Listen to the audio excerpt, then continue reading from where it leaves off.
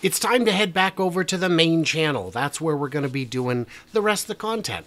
The second channel was started because some of the live stuff, the main viewers didn't necessarily like it, but there were people who really did. So the Fast Charging with B&B podcast appears dead, unfortunately. Bear's channel was not growing the way he wanted it to. I get it. And his Turo business is booming. So he's got to focus on making money. As much as we love doing it, we got to focus on what works. So that means the only thing left on the second channel is the Friday live stream.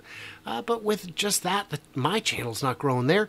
And really, I thought the second channel would take off more than it has. The main channel's got, as of today, 32,000 plus subscribers. And the second channel's got less than 3,000, 1/10 of the viewership. So, it doesn't really make sense to keep doing it that way.